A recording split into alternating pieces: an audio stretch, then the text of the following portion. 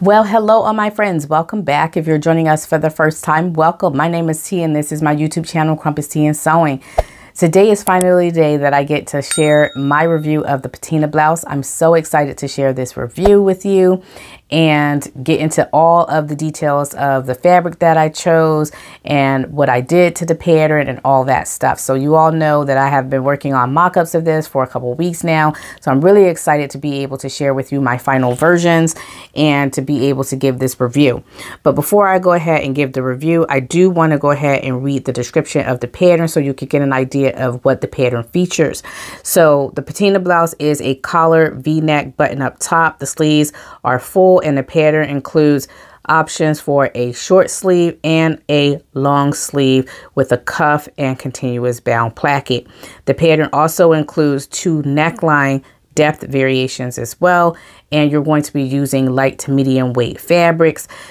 It does not tell you on the pattern's instructions or in the description exactly what kind of fabric. It just says light to medium weight woven fabrics. So I chose a lightweight voile, and I also chose this light to medium weight rayon challis fabric as well. So those are the 2 fabrics that I chose, and you're going to be able to see the difference in the drape of both of these, and so that way you can get an idea of what kind of fabric you want to use for yourself, because my voile is it's not stiff, but it's very much stiffer than this rayon fabric, as you can imagine.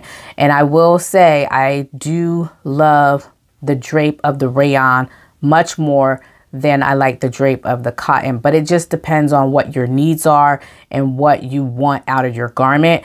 It's not like I dislike the cotton version, you know, the voile, but I just like this one better. So I definitely, in the future, if I make this again, I definitely would make this in a rayon, a challis, you know, something like that, because I actually like the drape better. So I just wanted to go ahead and say that in the beginning of the review so that you all know it does not call for a specific type of fabric. It just says light to medium weight woven fabrics. And then the notions for this, you will need 5 to 7 1/2" buttons. Now, the 5 buttons are going to be for the version with the short sleeve, because you don't have to put buttons on those sleeves. And then the 7 buttons will be needed for the long sleeve version, because that's the version that you are going to be putting a cuff and a bound placket on, and then also your buttons and your buttonholes on. I did add the cuff, but I didn't add the buttons and the bound button placket. Now this pattern also calls for light to medium weight interfacing, and you're going to need that for your collar, and you will also need that for your facing as well. Now the one thing that this pattern features that it does not talk about in the description is it's the sleeves. So you have gathering on the sleeve head here. Let's see if I can show you. You have gathering on the sleeve head that the pattern does not mention here. So you do have that feature as well. So it is a little bit of a puff sleeve up at the top there at the head, but it's a very soft puff sleeve, which is really fun and really cute. So I really like this pattern for that reason. Now, in terms of the pattern pieces for this particular pattern, you're working with the front, which is cut out twice because you have buttons going down the center front. You're also working with the back. Now, the back is cut out into 2 sections. So you have a back yoke, and then you have the bottom. And then you also have that detail in the back. When you're sewing the yoke and the back together, there's some gathering on the back of that as well that you're going to be doing. So it has this really cute gathering at the back between the yoke and the bottom piece of the back as well. You also have your sleeve pattern, which you're cutting out twice. Your back piece is actually cut on fold. You have your facings. You have your cuff if you're doing the long sleeve version, your collar, and then you have your your placket binding for the sleeve if you're doing the long sleeve. So those are all the pieces that you're working with. It's a very simple and easy pattern to sew up, and I really enjoyed myself making this. But there are some things that I do want to talk about in terms of things that you might want to pay particular attention to if you sew this pattern, because I had an issue in certain areas and I want to talk about that. But before I talk about the issues, let me tell you about the size I chose and all that stuff. So I did 2 mock-ups for this particular pattern. The first mock-up I did was a size medium. That did not fit me very well at all. It was really, really snug. Now, according to the body measurements, not body measurements, sorry, according to the finished garment measurements that's listed on the instructions, I should have been able to fit that pattern, but I was not able to fit that size. So I had to go up to the size large. The size large was more loose fitting for me. It was more flowy, and then I will go ahead and put the measurements there, but it was more loose, more drapey, it was just better, especially for the garment that I'm wearing now. Before the vol version, it wasn't so much drapey, but it was, I was able to get more room. I'm able to have more room in the sleeves, more room in the side, the waist, the front, the bust, everything. It was just, it was just so much better. Now, this pattern is drafted for a B cup, and that is listed inside the pattern's instructions that this is drafted for a B cup. So I had to do a full bust adjustment, and my full bust adjustment was 1 inch. That was a pretty large bust adjustment, but I had to do a 1 inch bust adjustment because, like I said, this is drafted for a B cup and I'm a CD. So I had to do that 1 inch bust adjustment. I also had to do a sloping shoulder adjustment because I have sloping shoulders. And so I had to do that sloping shoulder adjustment.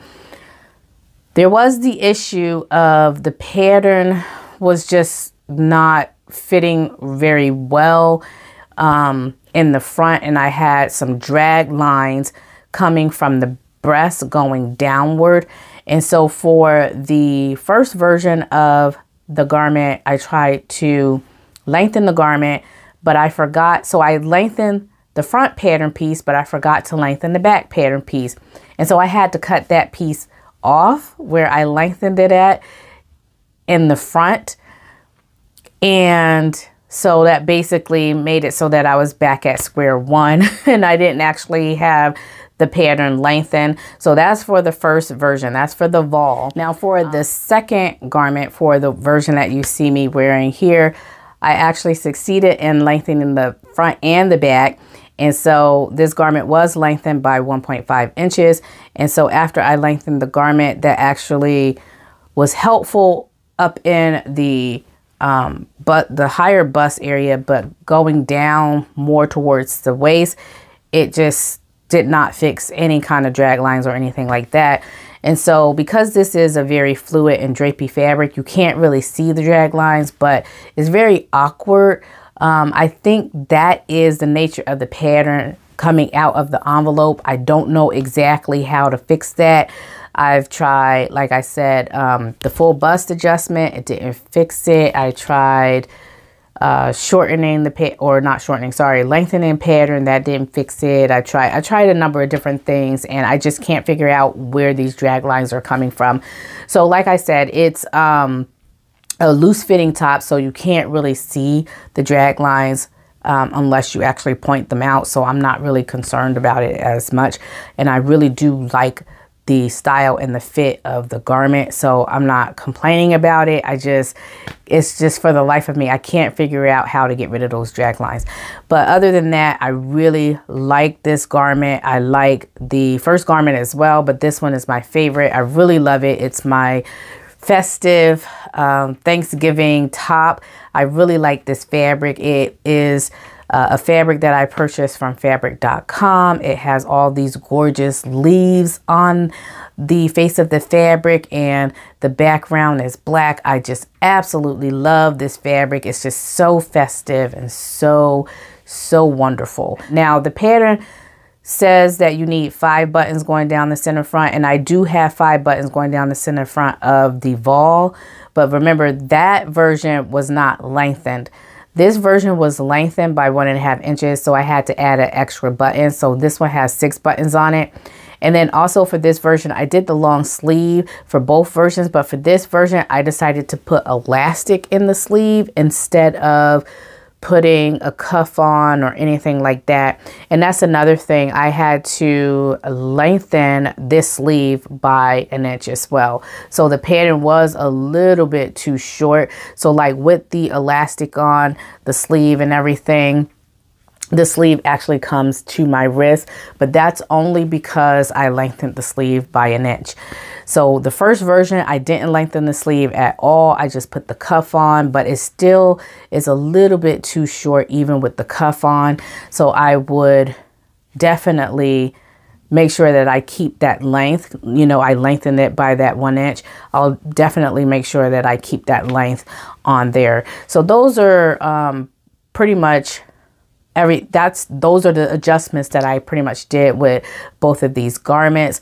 Like I said, it was the sloping shoulder adjustment. I lengthened the garment by 1.5 inches for the second version. I also lengthened the sleeve. And yeah, that's basically it. I really love this. I really do. It's really simple, easy. I love the collar on it. Now the pattern tells you to make a stitching line next to your buttonholes and stuff, but I didn't do any of that. I decided to just understitch and leave it and just keep it like that. But yeah, this is a very comfortable wear, really fun blouse to wear, and I really enjoyed sewing both these versions that I have made, and I can't wait to get some wear out of it. Now for my voile version, I actually have this as a matching set because it goes with that skirt, that tier skirt that I made last month. So I'm really excited that I have a matching set out of that, and I'm just thrilled. I'm so excited to have that matching set, and I have all these different matching sets that I've made this year. So stay tuned. I'm going to be doing a video on matching sets and how I create my matching sets and what I look for when I'm creating my matching sets, all that good stuff. So I'm really excited, like I said, about all of these little projects that I have been making throughout the year. So overall, I really do like the Patina blouse. It is really comfortable to wear. It's very easy to make. Because you have the button closure, I would definitely say this would be for intermediate sewists, but it is really easy to sew up. So anyway, that was my experience sewing the Patina blouse. I hope you all enjoyed the review. If you have any additional questions or things that you want to ask me about this particular make, just go ahead and make sure that you drop me a line or two in the comment section below. All right, friends, so that does it for today's video. Thank you so much for tuning in to the channel today. If you enjoyed yourself, please make sure you give this video a big thumbs up, and if you like my content and you like this channel, please make sure that you subscribe to the channel if you haven't done so already, and don't forget to hit the notification bell so you can receive notifications of all my videos when I post them. I hope you all have a blessed and happy Wednesday, and until next time, stay creative. Bye.